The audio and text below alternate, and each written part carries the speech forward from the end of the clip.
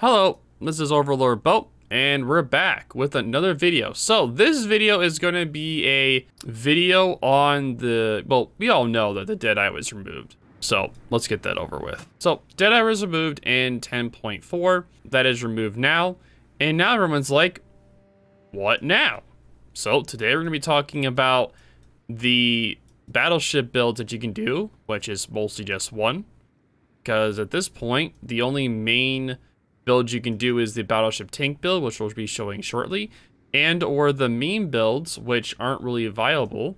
Let's just get off started. So SAT score, what do you think of the fact Deadeye was removed? Deadeye being removed, I have mixed feelings about it. On one hand, I think people do have legit criticisms on Deadeye's effect on the meta, but at the same time, you can also argue that the Deadeye didn't actually change much, it just reinforced pre-existing habits. A lot of people tend to stay far back with their battleships at 20 kilometers, and Deadeye they didn't change it, it only just told them, hey, you should keep doing it because we improve your accuracy. By taking Deadeye away, people are just going to go back to long-range sniping. Just instead of taking Deadeye, they'll take some other skill. What do you think, Bo?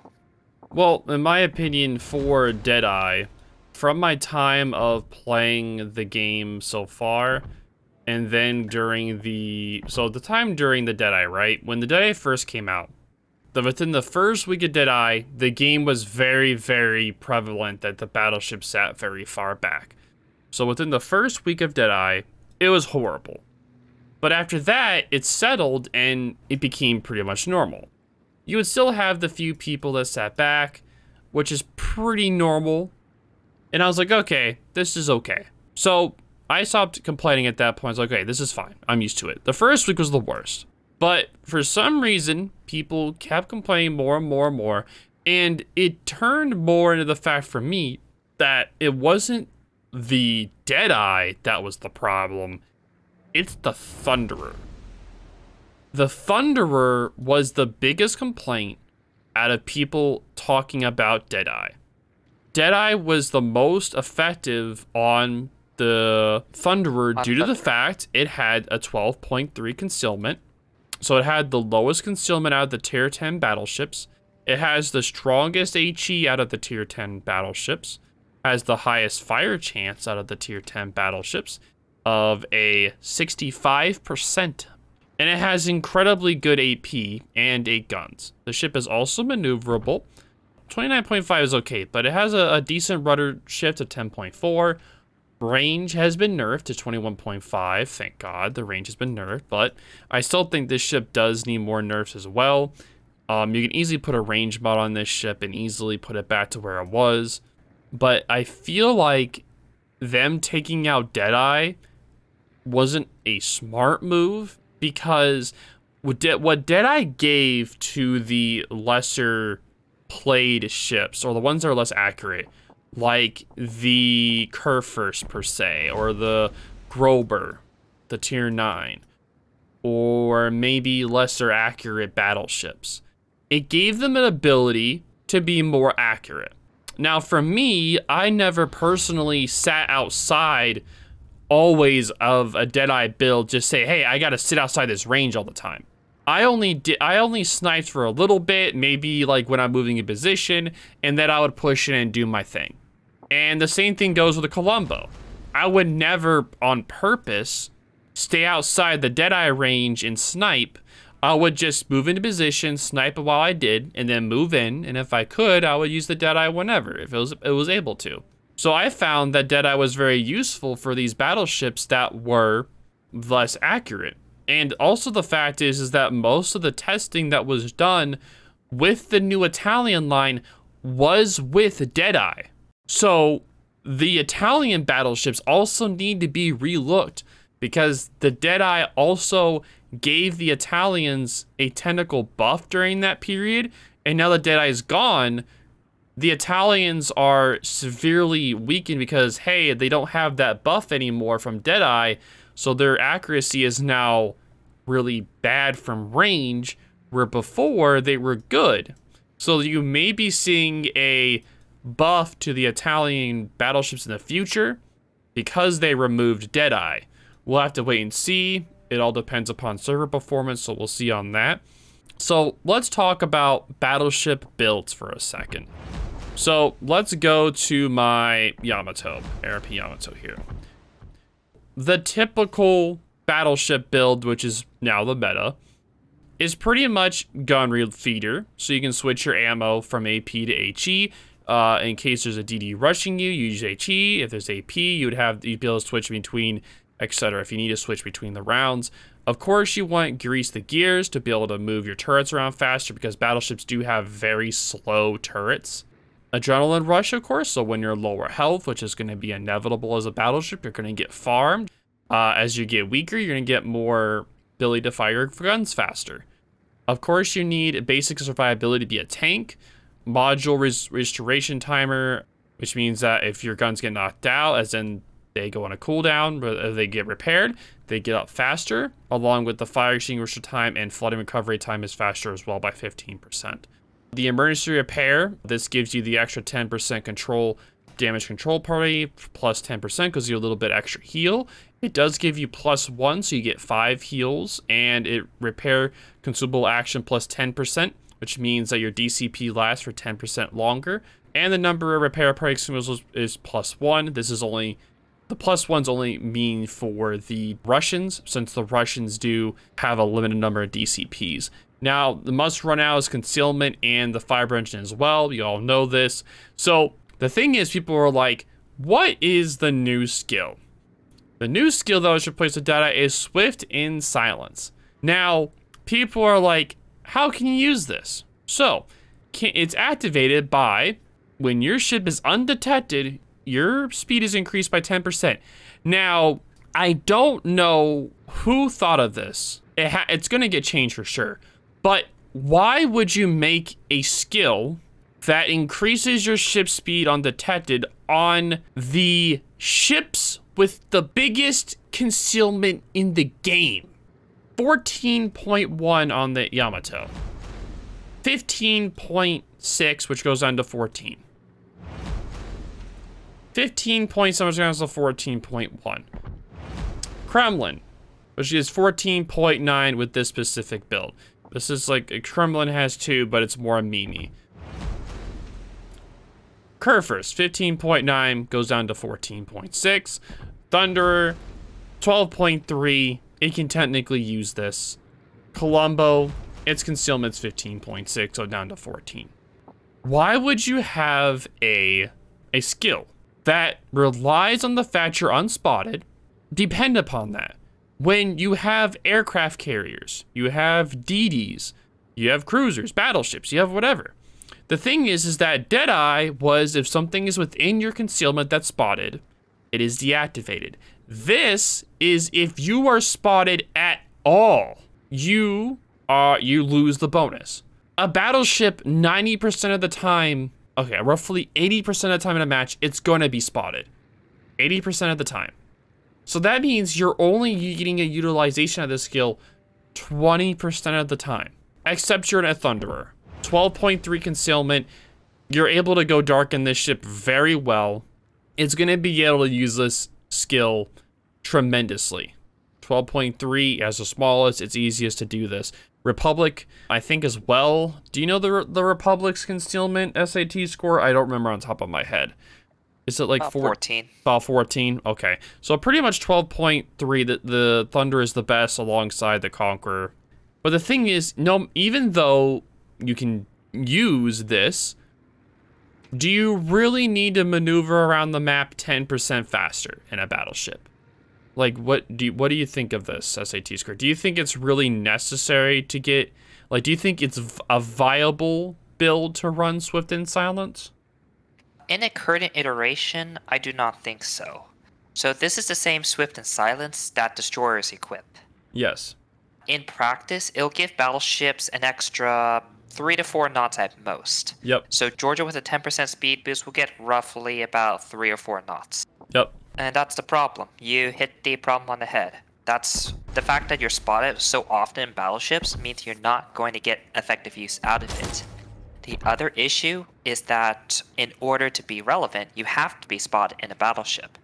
In a destroyer, you can take Swift and Silence because it does not affect your torpedoes. Like, you can torp other ships no problem while remaining in stealth, and that gives you a lot of flexibility in positioning.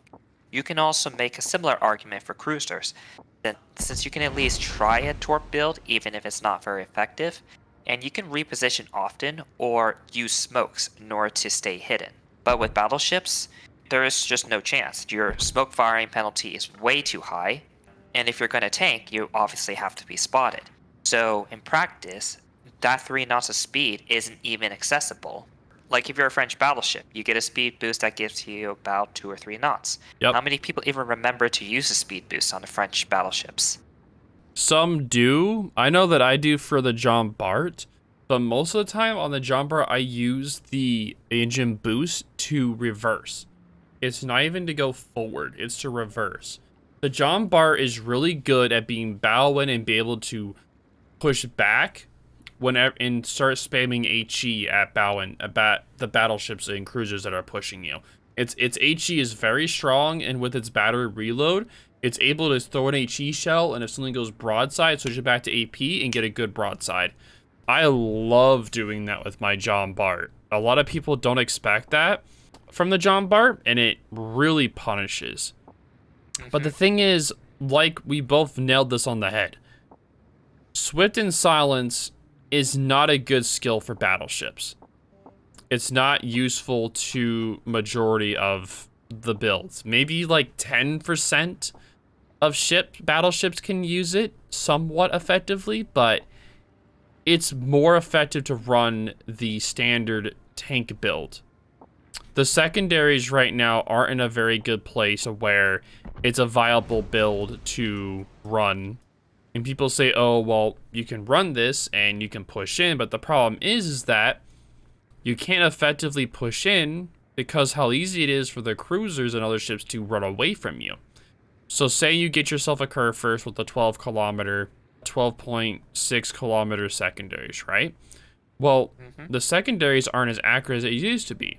So you may be going full speed, rushing at the enemy, trying to catch up to them and use your secondaries, and you're just going to get farmed to death. You sacrificed your tank build to do a secondary build, but your ship is so large, and you have such a large concealment, you're not going to effectively be able to do it.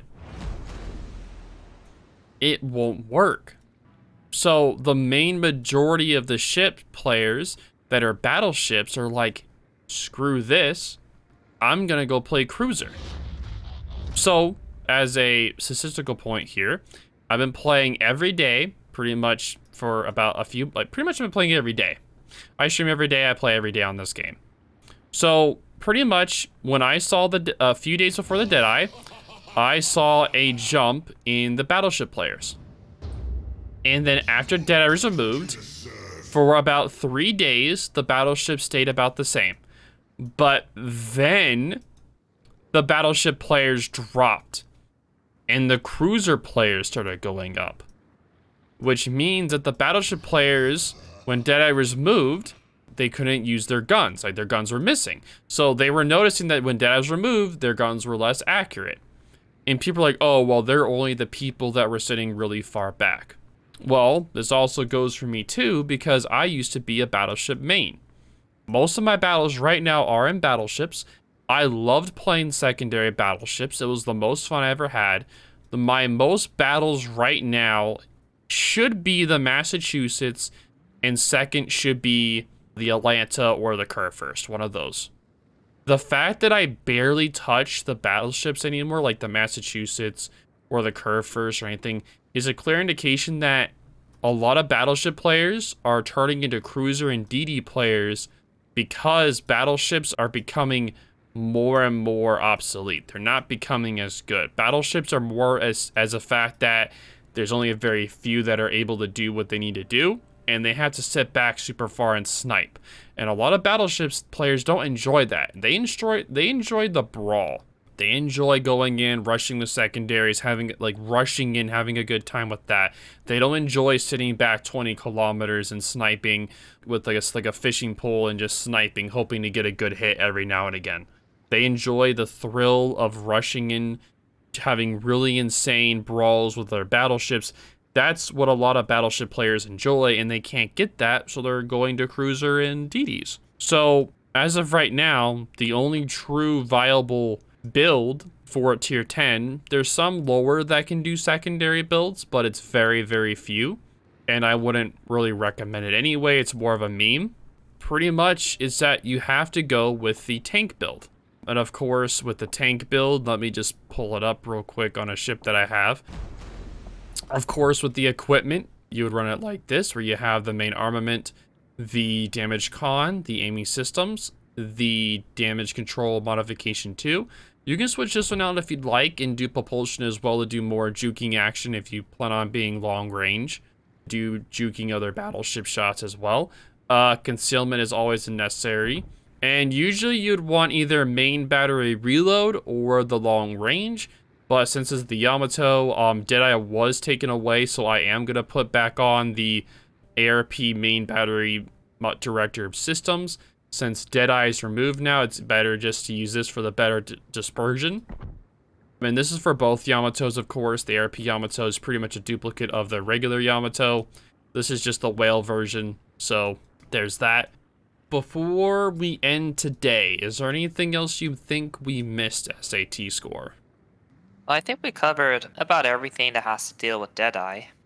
Now, do you think there's any other skills you think we should talk about today, or do you think we did a good job covering the skills?